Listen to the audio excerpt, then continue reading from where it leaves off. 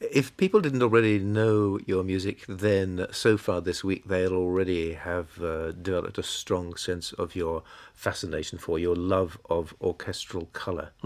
And you say that as you imagine music, as you hear it in the head, it's absolutely clear to you at any point what instrument is Oh, going to be yes. playing. That's always the case, and Absolutely. has always been the case. Has always been the case. Even when I was a child writing hopeless symphonies, because I had no idea about composition technique, I still had the sound of the instruments in my mind.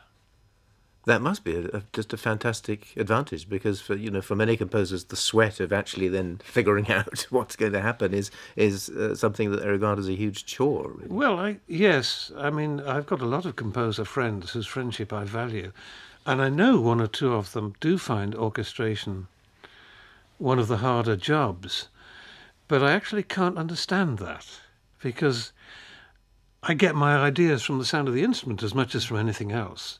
I mean, if I'm starting to write a piece and I start with the oboe, it is the choice of the oboe that defines the notes of the tune for me. And the concerto for orchestra starts with trumpets. Well, it had to. That's where and the rhythm, the rhythm, the repeated notes, and so on. It's all part of being the trumpet.